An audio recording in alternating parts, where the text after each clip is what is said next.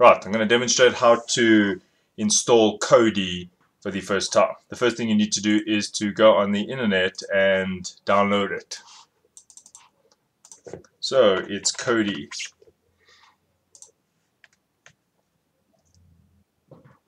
Then you go to downloads, make sure it's kodi.tv. The latest options are available here. These are the stable releases. Below are the non-stable releases, the beta versions. So you can see that's version 16. Right, so the stable version I'm going to show you for Windows. We're going to use the installer file, and now we download it.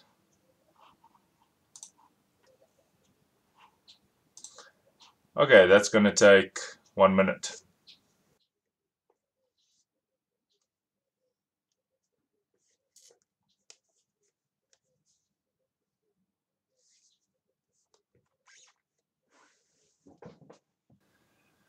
Right, now you launch the Kodi file, the exe, you install it. These options here are the add-ons and the skins. As is fine. This is where it's going to install it. Right.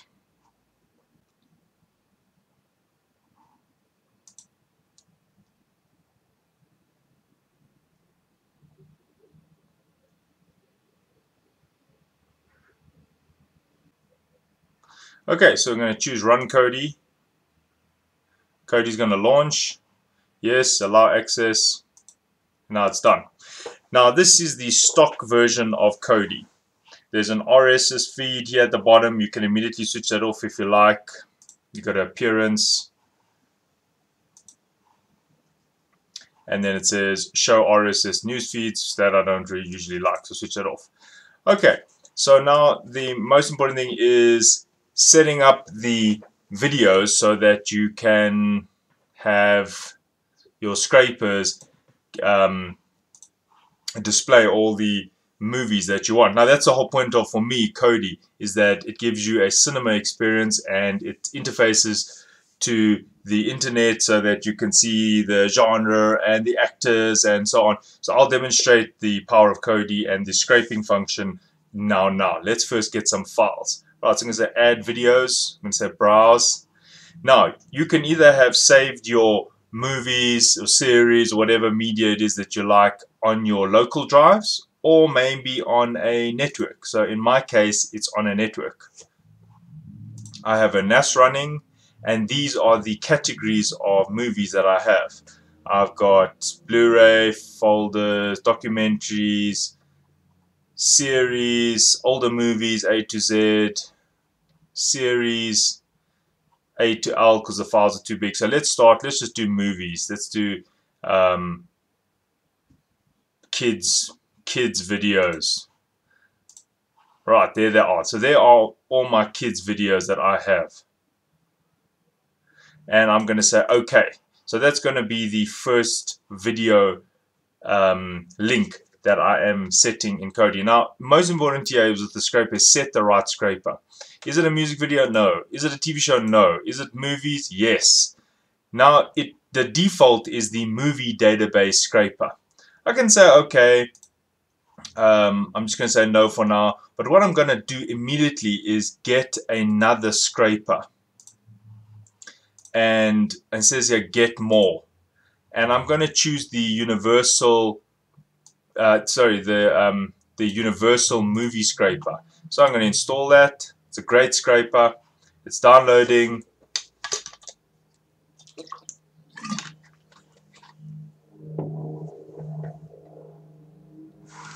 Okay, it is now enabled. So we can configure it.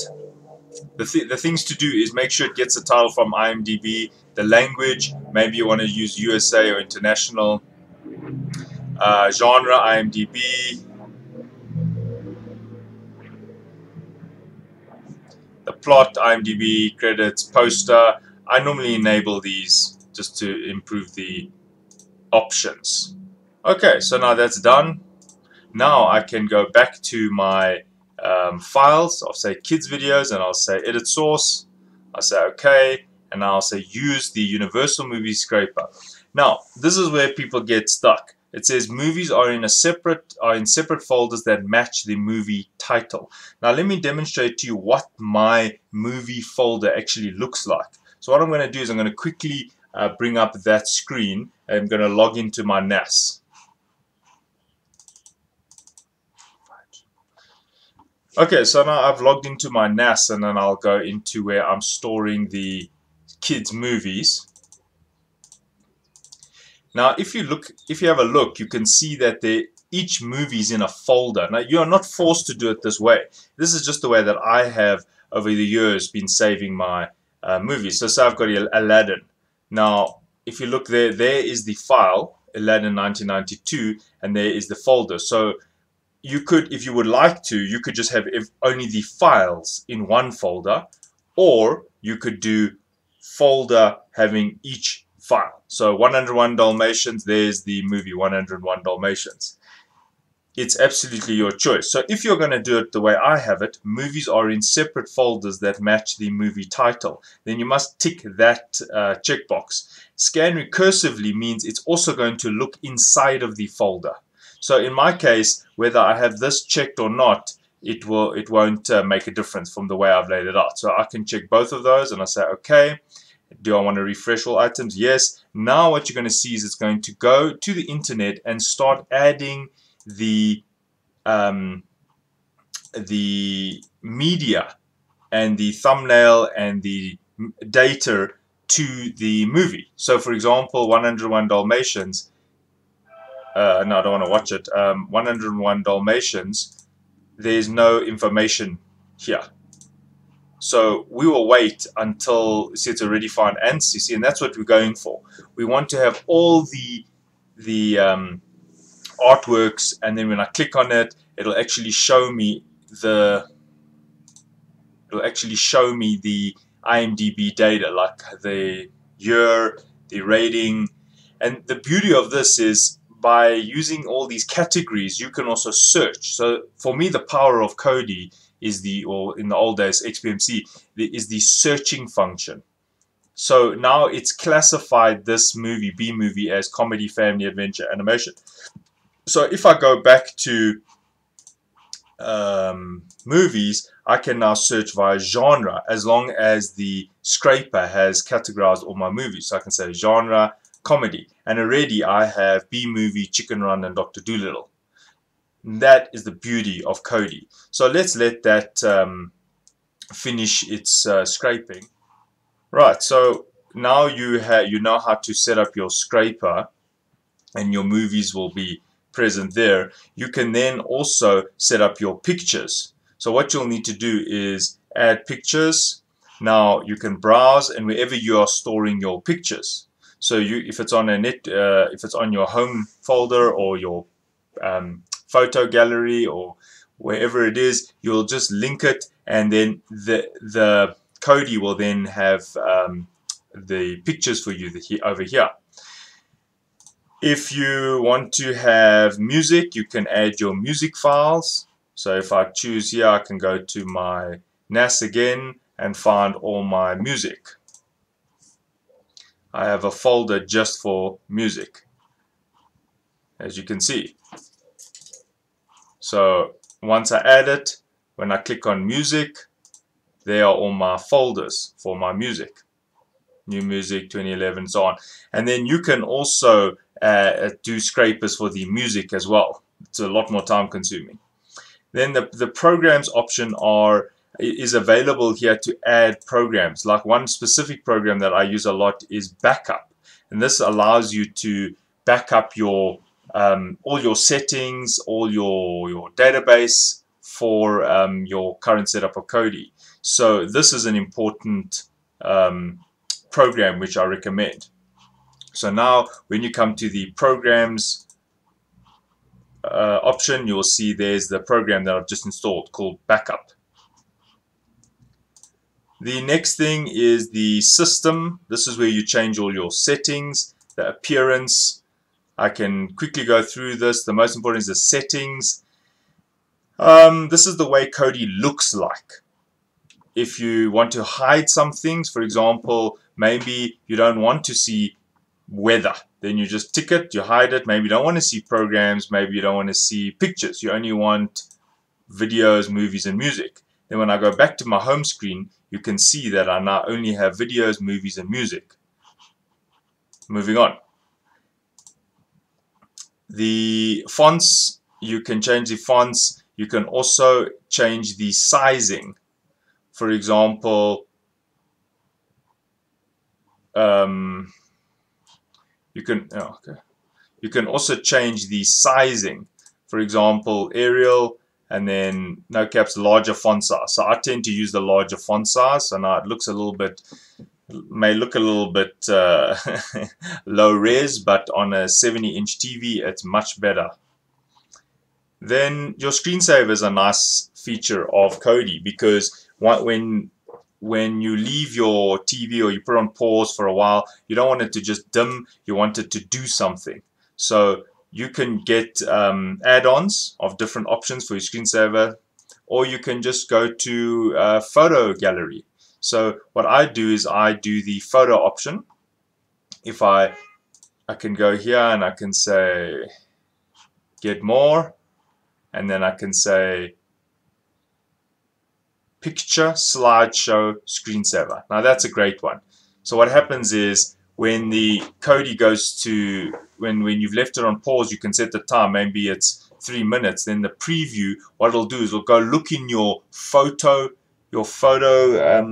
folder, and it will preview the photos that you have available there. So in this case, because it couldn't find my photo album, it's just doing the artwork of the movies that I have. Now that would be Brave, that's the movie Brave. So you can set it up the way you want in terms of what media you want to display as your screensaver. This is a great thing if you've got a photo gallery of your family or your kids and so on, then it will display that. You can also say where it must look. You can also set the dim level. Maybe you don't want it so bright. The pan and zoom, how it must be, crossfade, slide, it's like your PowerPoint settings. How much time you want it to display the image. I usually set it to 4 or 5 seconds, fine. And then the source of the slideshow. Let's say image folder, and then that's where you go and tell it to go and find your own photo gallery. Then you don't have to use the artwork of the movies and so on. Alright, moving on, some more settings. Set this to advanced, experts, fine. The video. Alright, some things that are important here are display 4 to 3 videos as normal. Now if you're looking at any older content, maybe you're watching Frasier or some Seinfeld or some of that, then you might want to use the stretch function. Otherwise you're going to have the black bars on the side. Playback, then what else are we looking for here? Activate teletext. Okay, we don't need that. Preferred audio stream. You don't really need to change anything here unless something doesn't work. Okay, the library is quite important. Another setting I often change is, do you want your Kodi to start checking if any new content was added? Maybe you added some movies on your hard drive. Then do you want to manually update the Kodi database, or do you want to do it automatically? So if you want to do it automatically, you need to check this box to say update library on startup. Hiding the progress just means it'll hide this tab away here that's showing you that it's updating. Then there are some other settings which are useful. The system settings, the video output, the display mode. If you don't like it as a full screen and you want to see your Windows settings like windowed, so that will be windowed. Now you can adjust it and it's within a window all the time. Personally, I hate that, but then it allows you to minimize and maximize easily. So that is up to you. So that's what windowed means. Full screen, I like full screen. Then we've got some video settings here. Audio output. This really depends on your setup.